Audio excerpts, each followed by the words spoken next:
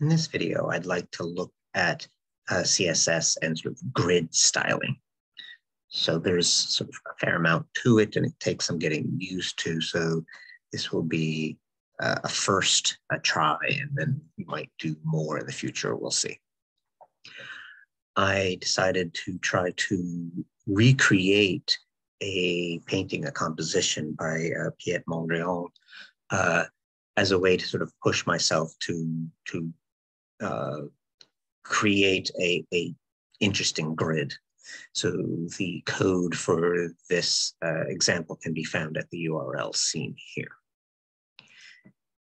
So here's the page that that I'm creating, and the first thing here is an image of Piet Mondrian composition. So he did these sort of geometric designs in pretty sort of solid colors, and I'm using that mostly overall shape to try to push myself to sort of create a grid with more or less the same. I could have pushed it a little bit further, but the sort of point where you sort of stop learning stuff about grids and just are recreating, I didn't want to go that far. So this was sort of good enough for me. And I put the numbers in here to sort of tell myself what grid I was in. So of course, those numbers aren't in the Piet Mondrian, obviously. Okay, so that's what it looks like. And so there's 1, 2, 3, 4, 5, 6, 7 divs. So we're going to have a bunch of divs with this grid styling and some individual work on maybe these specific 7.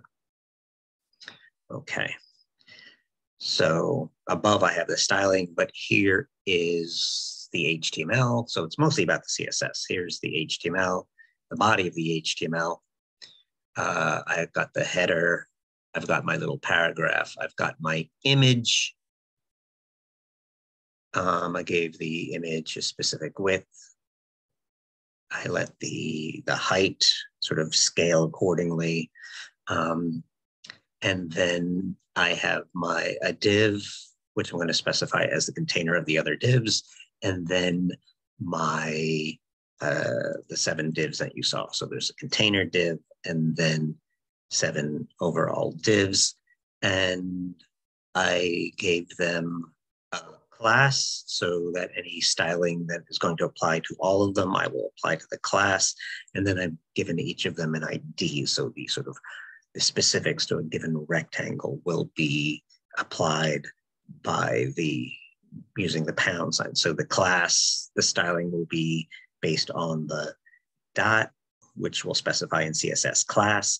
And when you see a pound sign or a hashtag, we will be styling by the ID.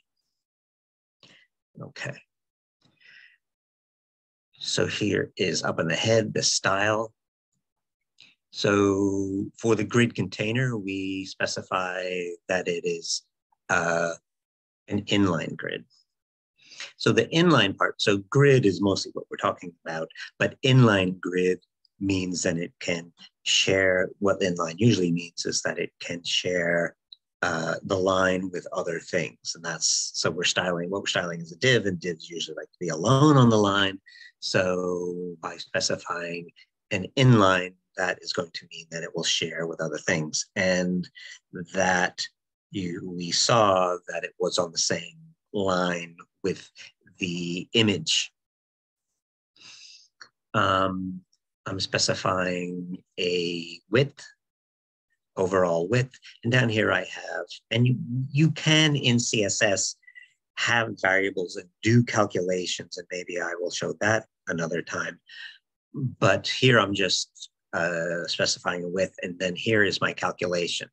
I'm going to work with columns and rows in this grid, and I'm thinking of myself as having 9 columns of a width 45, and then there will be, between those 9 columns, there will be 8 gaps, and those gaps will be 10 pixels. So that is my calculation here to get my 485. I'm specifying here that I'm going to have the columns, that they're going to be 45 pixels. So I'm specifying a width of my columns, and they're going to be 9 of them.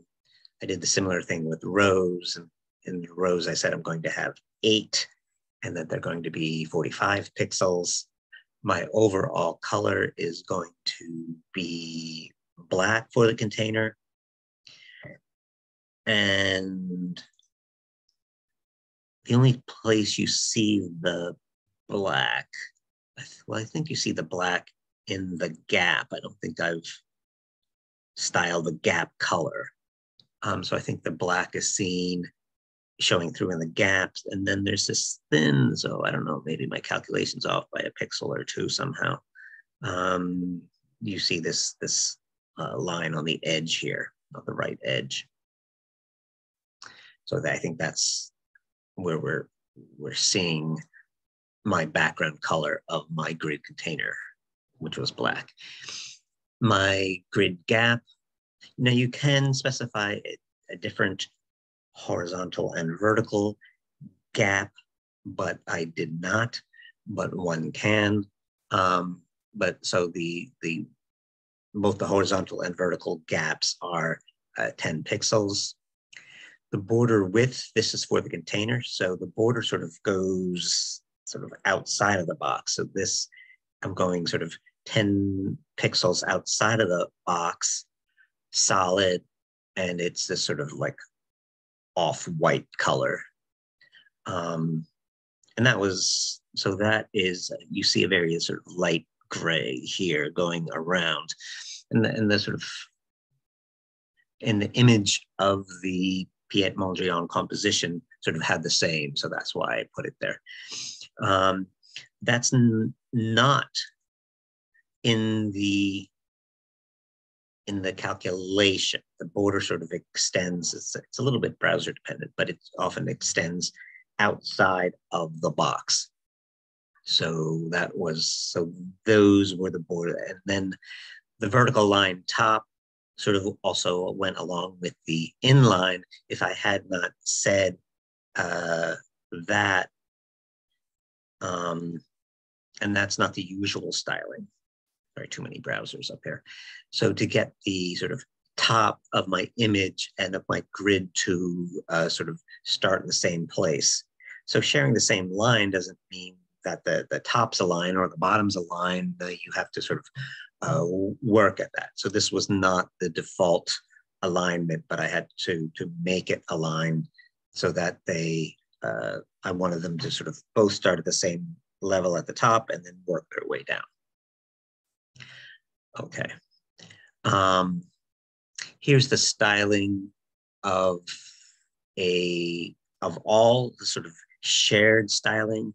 I gave them all a black background that hopefully I don't think we will see. I think we saw a little bit of the containers black background, but I don't think we're seeing any of the grid items background. And you can play with the colors and see if you are or aren't. Remember that the cells had these numbers 1, 2, 3, 4, 5, 6, 7, 8, 9, I think it was, or was it 7? It was only 7. So this is the size of the font of those, and they are put sort of at least horizontally in the center. Okay. It's difficult to work with them vertically because as we're going to see below, we're going to start spanning rows and columns. So then the middle becomes difficult to define. And with text, it's always a little difficult to define the center vertically. Horizontal is easy, vertical is a little more difficult. So I just sort of skipped it. Okay, so here's the first rectangle. That's this white one on the upper left. And this one says I had, if you recall, in my container styling, I said that I'm going to have 9 columns. So what this grid row 1/4, and we need the spaces around the slash. That was a mistake I was making at one point, not giving some space. So the 1//4 indicates that this rectangle is going to start in row 1 and go up to and not include row 4. So it's going to cover 3 rows, and so we're working here with sort of the counting starts at 1. So this is CSS. So I'm sort of, in programming, I'm used to counting starting at 0, but the counting here starts at 1. And the first one is where we're starting, and then the second number is the first number that's not included, if you want. So we're going to have 1 and 2 and 3, but not 4 in our rows in rectangle 1. And the columns are going to be 1 and 3, 1 and 2, but 3 is not going to be included, and it is this sort of white, very whitish color. So that was here. And you could say, I could play with the columns and just say this was one column of a given width. And then, so that's a different way that you can play, is I just have all my columns the same width, and then I'm playing with 9 columns and spanning rows. But another possibility here would be to say this column, then to say that this is just 1 column wide, and then give it a specific number of pixels for its width or percentage or something like that. So a different way to work. But I worked in a way where sort of the rows and the columns were my rough unit of 45. And then I said, to get this sort of rectangular shape taller than it is wide, I made it span 2 columns and 3 rows. So this could be done a different way, but this is the approach I was taking. Okay. Rectangle 2 was the red one. So I sort of, I was working with them sort of as I read. So I started in the upper left, and then moved left, and then moved down. And so in that approach, the next thing I encountered was 2. And that went over, sorry, I switched to a span notation here. So if I say 1/4, that means I start in 1 in column 1, and then I go up to and not including 4.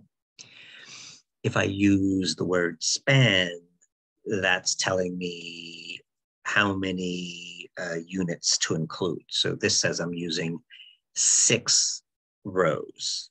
So rectangle 2, the red one, is going to span 6 rows. So it's just, those are just 2 different notations to achieve the same thing. This one, I told you where it starts and the first thing not included. Whereas when I use the word span, I'm telling you how many units. So this is going to have 6 rows. And then in terms of columns, it's going to start in column 3 and span 7. So rectangle 1, in terms of columns, went from 1 and 2 and did not include 3. So that was 2 wide. And down here, I made this one 7 wide, and thus altogether 9. So I was at the edge of my grid there, because I said I had 9 columns up above in the container. And its color was red. And sort of match these. I think I used the like an eyedropper over on the Mondrian to sort of pick up the red and the blue and the so on to get these, you know, hex codes.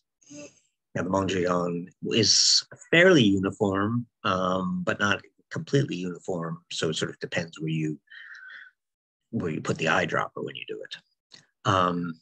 Okay, so this is my third rectangle, and that is this one. And so it's going to have a similar column and row span as one. It's just in a different, starting in a different place. So it's going to go, I went back to the begin and end notation. So in terms of rows, it's going to go start in 4, go 4, 5, and 6, and not include 7. So I'm in the, I didn't use the word span here. So it's 4, 5, and 6. Don't include 7. So that's spanning 3 rows. And here the same span of the same columns as rectangle 1 and the white color. The fourth rectangle is the blue one. 1, 2, 3, 4 now. And in terms of rows, it went from 7 and 8. There was no 9, or the 9 is the sort of the end. So we're going row 7 and 8. We're doing columns 1 and 2, and it has a blue color. Rectangle 5 is a white one, sort of going across the bottom here. Here's 5. So we said that in terms of rows, that was 7, 9, the same as 4. And then for columns, it went from 3 and didn't include 9. So went to 3, it did not include 9. Oops, sorry. And it was a white rectangle. Number 6 is a small one on the right-hand side. So in terms of rows, I mean, I didn't need to say 7/8 here. I could have just said 7. I was sort of doing a copy and paste. So it's a little bit of overkill here. It only is in this one's only 1 row and 1 column. So I could have just said 7, 9, but I was sort of copying and pasting. So I already had the notation, so I kept it. And it was this white. And then the last one was the yellow 7 at the bottom. And we made that. It was in row 8, and in column 9, and it had this yellow color. And now we're down to the end of the style and the beginning of the body. So that's what I wanted to show you, just this idea of a grid and this possibility for cells to expand to other columns. So this, even if I had not made, I sort of made these 6 and 7 sort of my unit and then worked in terms of that, but I could have just had wider, some of my columns wider than others. But even so, I still would need some spanning to get this red, because it certainly covers 2 rows. And it, even if I had varying width columns, it expands multiple columns. And this same thing here, the blue and the blue 4 and the white 5 span more rows than 6, 7. So even if I had played with variable rows and columns, I would still need this idea of spanning that the grid styling provides. So that's what I wanted to show you at this stage. Thanks very much for your attention.